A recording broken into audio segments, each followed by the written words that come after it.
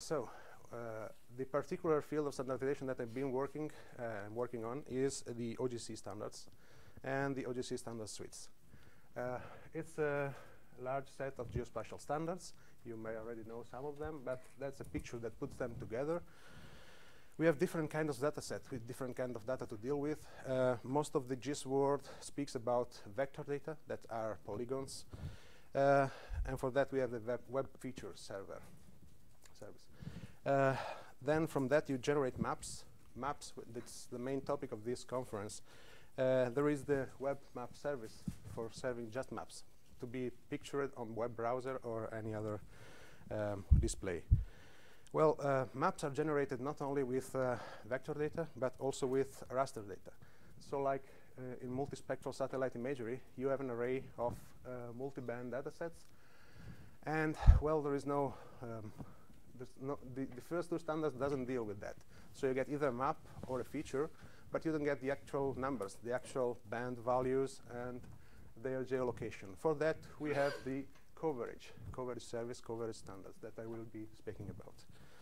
Then for finding your data, OGC defines catalogs like CSW, which deals about metadata. So you have different kinds of data and description of this data that you can put together, all with standards. For those of you who don't know OGC, well, it's dealing exactly with geospatial data. And you can see in opengeospatial.org, it's composed with a consensus-based involving industry partners in building the standards. And one particular standard that I'm working with is the coverage standard. So that's one aspect, one particular feature. And our work group is contributing to several other technical groups in the OGC. So, what's a coverage? Well, basically, it tackles the variety of data by providing a structured way of looking at data. OGC defines abstract coverage as a feature type. And from that, you can have different types of coverages. In our group, we work with large array databases that are particularly suited for serving gridded coverage. So this is what you find best in RASDOM implementation that we will see later. Gridded coverage are just the start of what is available on the web and around the world with data. So we are moving on with the other type of coverages like multi-point, curved surfaces, and solids, bringing an interoperable way of formatting this data and delivering it from one partner to another, one system to another. So, coverage data and service model, the concrete aspects of this. Coverage from the top level overview, the architectural view, conceptual, let's say, is a rather simple organization of the data. So it all starts with a feature, which is a GML standard element. And from that, we derive coverage. What a coverage? It is a spatiotemporal, it is a representation of spatiotemporal data. So it must contain, and in these three key elements it provides, the definition of the data. So where it's spatially located, you find in the domain set element. This, again, uses GML as a base standard and provides the topological description, so the coordinates of where the values are standing in space and time. So once you know where data is located, you have to know what each point represents, what is structured values represent. And this is done by the SVA command data report, which is the range type element. So you get spatial location of data, structured value, so like multi-band image. That was my former domain, so I know that quite well. And range set. Range set is actual values, all put together in the way described by the range type. This allows compact representation of the data to be delivered along with the description how to extract the data and how to locate that into space. So all that you need for a data set is there in this standard. On top of this data set, data model, we provide WCS service model. what is the service model about? Well, it provides also key elements. One of them is coverage offerings. This is what the server provides. So you can implement a web server offering services, offering coverages as a service. It will contain offered coverages, which will hold the data. And then in the offered coverage, you have description about the specific server implementation and the coverage itself, which is the data model that I've shown you before. So that's basically the data structure of the service that you can put on the web and that can be accessed with other systems. The default format in which data is delivered is GML. So it's an XML document, rather verbose. So it's suitable for very small data sets. When you need to extract further larger data sets, then you use different encodings for that. I will show you later an example. So like many other OGC web services, you have the key get capabilities operation. Every OGC compliant web service offers this operation. And this is what gives you information about the server. What is its content, which formats and extension it supports, and particularly which coverages are offered. If you find a coverage of your interest, that might be Lancet dataset, Lancet image, or a time series of datasets, you can get details about that coverage, all the metadata associated with it, with the described coverage. And when you're happy knowing what is inside the server, with get coverage, you extract the data. The key point is that you can extract not an RGB map, but actual values, packed in a semantic enriched way, so that your machine can understand how to process further this data. Okay, for performing correctly in get coverage and actually knowing where the data is, it must be addressed. We use coordinate reference system for addressing the data.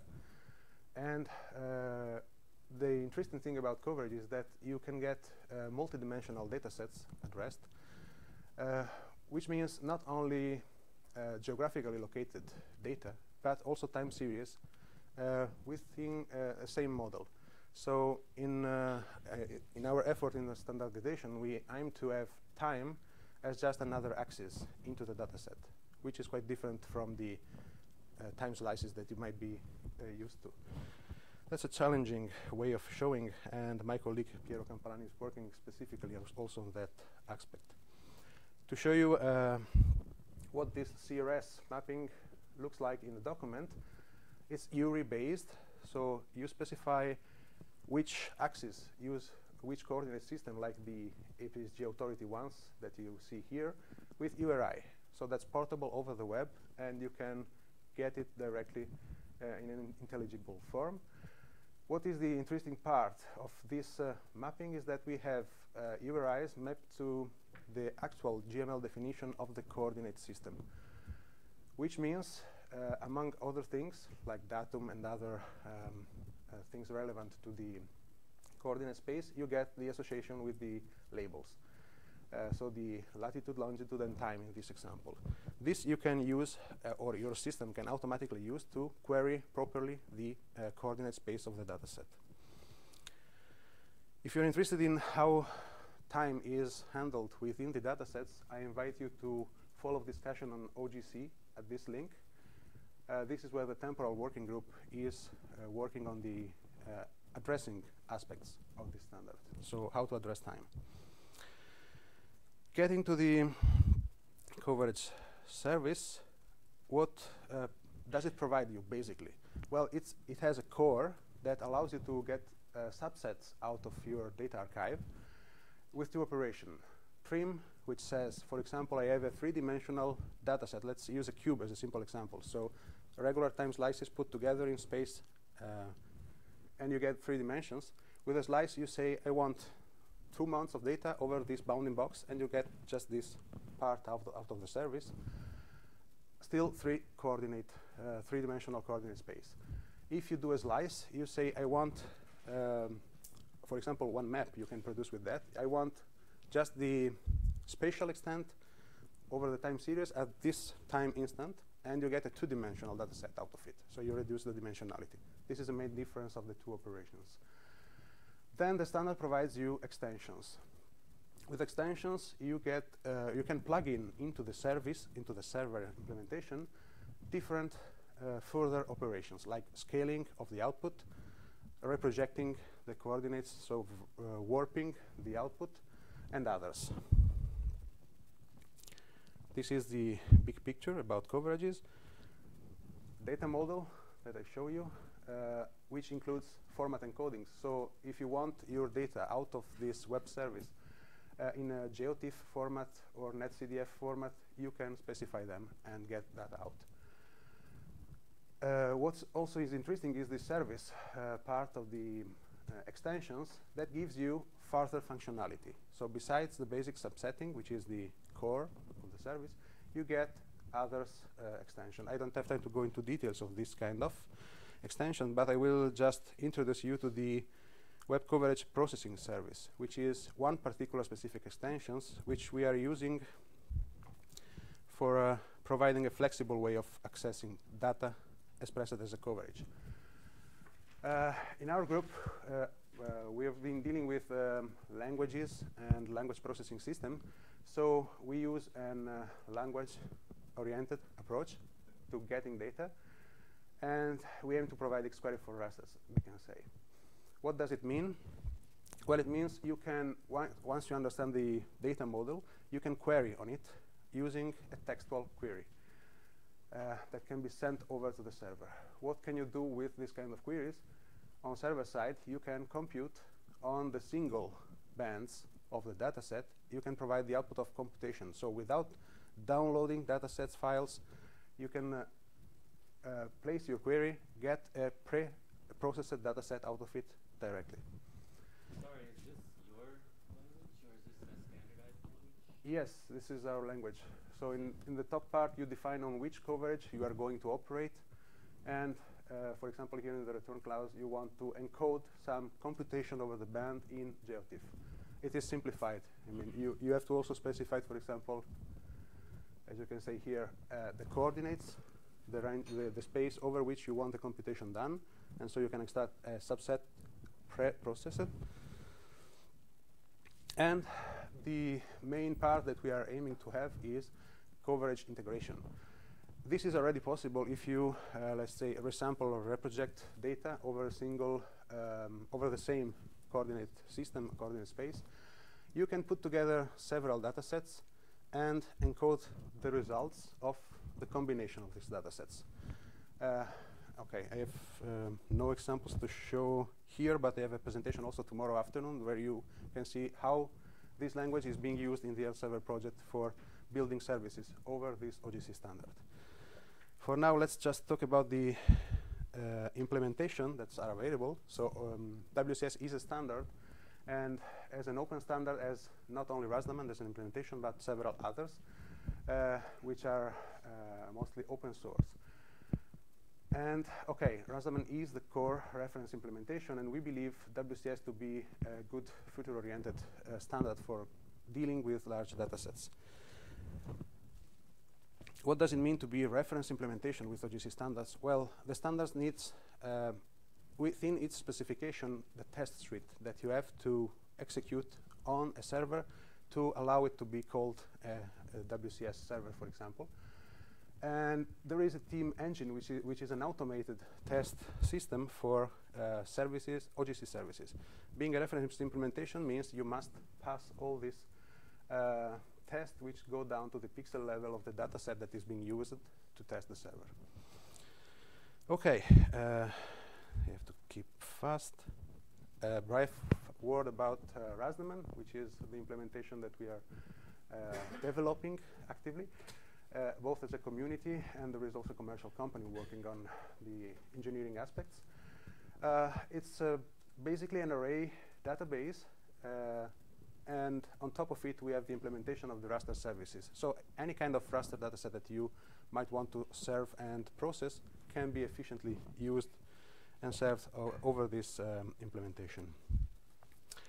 Where it has been used and the current founding of this project, Earth Server, an EU community founded project, is using Rastaman as the core platform to deliver analytics over several geospatial, geoscience domains. Yes, it provides services that the community can use over the web to access the datasets. So, this was the compact introduction and overview of the standardization effort. And now let's see some comparison and assessment that we have found out working, applying these standards to the large datasets. First of all, coverage and coding. As I told you before, one aspect of the coverage is that you can encode that in several different ways and several formats. The reference is GML, so it's XML. It's quite verbose, and for the range sets, for the actual values, that is not always the optimal choice. You can have, out of the server, a format that allows you to encode everything, so domain set, range set, and range type definition all together. If you have it, and if you're okay with it, you can use that. For example, NetCDF is a good candidate. If you don't, well, you can still have PNG or other common file formats for storing the values, like the pixels of the image or the values of the bands, paired with all the other description. There's an example. Well, that's a simple example that can be replaced, for example, with a GeoTIFF file directly, but just to show you how it works, you can have the XML part, the coverage definition part, which allows you to interoperate this dataset with other automated services, encoded in XML, while the values are provided in a compressed binary TIFF file. So that's quite convenient for delivering data over the web efficiently. Then we had made a comparison with WaterML2, which is another standard, especially about time. Since one of our core efforts is making time embedded into the dataset itself, so making no assumptions on how it is managed, the key difference with our model is that we don't deal with time instance. We don't have time labels. So it's we can optimize the efficiency of accessing the data by having a compact representation of it and having time as one axis directly accessible into the, as you will see, the query language or the service model. One technical detail that I want to share with you, GML 3.3, it is the standard that we are using, and we discovered this optimization, like that we have grids can be of different type. They can be irregular or totally warped. Well, we are going to provide a candidate optimization for that, allowing the mix of the two of these data sets. So I have no time for these details, but I wanted to share with you this also. With respect to ISO standardization, the most known is SQL. What we are trying to pursue is mixing array data into SQL directly. So have a tight integration of array, not only array data, but operators on array data into an SQL-like language. So this is how we deal and compare with other standardization efforts. Yeah, sorry, I had to keep it brief, so thank you for your attention. This is it.